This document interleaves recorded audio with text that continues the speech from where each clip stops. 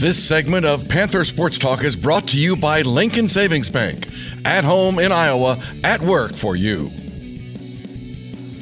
The UNI Panther football team went out to Washington to take on the Eastern Washington Eagles, a Big Sky opponent. Two teams in the top 10, and Eastern Washington comes away with a 34-30 win. Talking with UNI head football coach Mark Farley. Coach, these three first games to start the season, all of them kind of have that playoff feel as though it should be an end of November, early December football game. Well, they have, and our inconsistent play is what cost us two of them. So it's one of those deals that we have to be prepared for these. We've learned a lot, but we've had to learn it the hard way. Your first true road trip, leaving on Friday. Talk about how you thought the guys were prepared. They started the game good with that first offensive drive. Well, I always look at the first road trip, and that really was the first road trip of setting a tone for the rest of the season, because that group is segmented off now, so that group is defined, and you're on the road for that first Friday night. So we did that, and then I thought we came out well in that situation on the road and played well early. The second half kickoff return is what got us,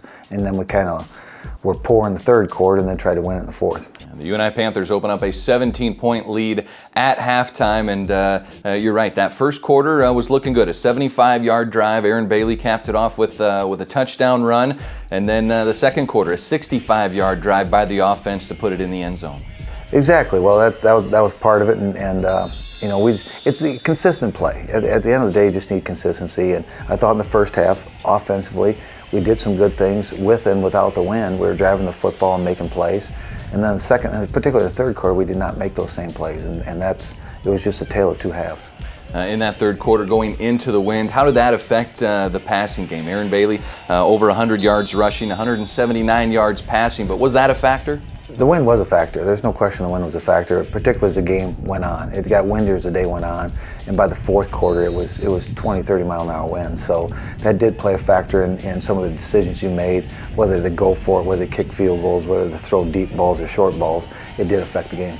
Offensively, your guys responded in the fourth quarter, able to put together a drive, get a field goal to give you a lead late with less than 5 minutes to go in the game. Hey, well, we did. Everything played out. It was a long field goal, but honestly, with the wind, it wasn't that bad it wasn't a hard choice to kick it, because we probably could have kicked it from the 50-yard line. So it was a heavy wind at that time. It was the accuracy is all that mattered, and he hit it nice and put us in position to win. Coach, through that whole game, passing-wise, 7 different receivers involved in the offense. Do you like where the offense is at after 3 games? No, not at all. I don't like where we're at all in the whole thing. Offense, defense, or special teams. It's not to our expectation, it's not to our level of play, and it's not to the level of play it's going to take to win in the MVC.